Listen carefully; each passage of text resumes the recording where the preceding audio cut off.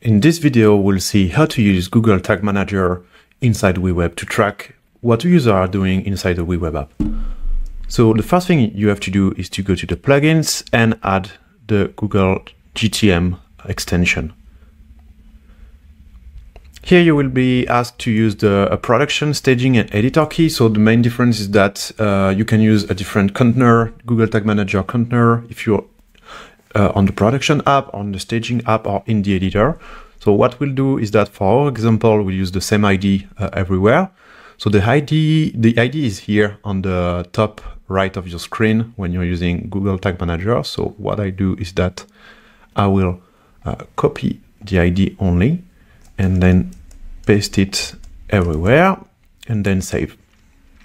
So once it's done, Google Tag Manager is added to your app and page views are tracked by default. So you can use page views inside Google Tag Manager. So for example, if you were to use a trigger on all pages, so let's create a fake tag in Google Tag Manager. And if you were triggering on all pages, for example, to add Google Analytics as an example, then this would work because the all pages trigger is already up and running.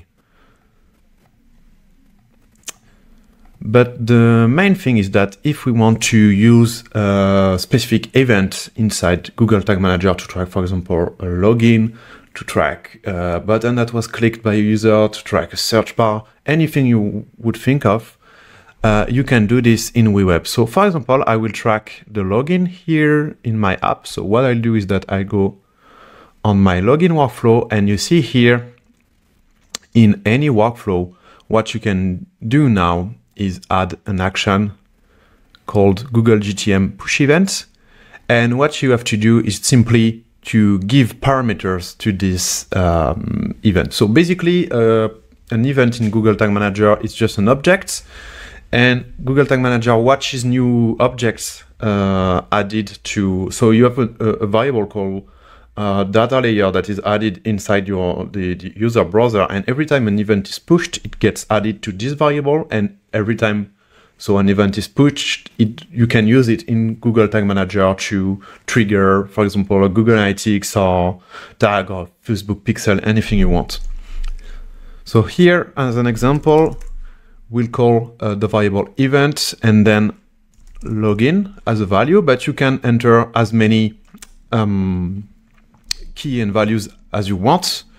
So for example, you could say user email and then bind this to the user email if the user is logged in. So here we won't do this, but this is completely custom. It depends on the tool you want to use, and you can reuse this variable inside Google Tag Manager. Then the only thing is that you need the key called event and then a name. This is the event name in the end. So what you can do now in Google Tag Manager is create a trigger that will trigger for this specific event. So let's create this and call it login.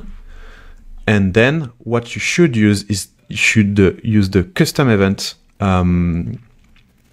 trigger, then we'll call it login, and we'll filter only when the event name is equal to login. And basically this is equivalent to this here. So if you change it, you should use something else here. And then we'll save. And now what I can do, for example, is create a trigger, a tag, sorry, when the trigger login happens. So for example, I could say when logins happen, I can use Google Analytics, Google Ads, I mean, everything. You can even use custom HTML to add like specific tools like the Facebook pixel, for example, or I don't know, send data to amplitude, these kind of things. And you have many tools available natively inside Tag Manager. So for example, here I will just use the Google Analytics event. The measurement ID should be the ID of your Google Analytics account. So let's use a fake one. And the event name would be login. And then I will call it login. And then if you save, so obviously it's not the right one, but yeah, that's a fake one. No worries. And then what you should do is you should submit this event live. So add login event.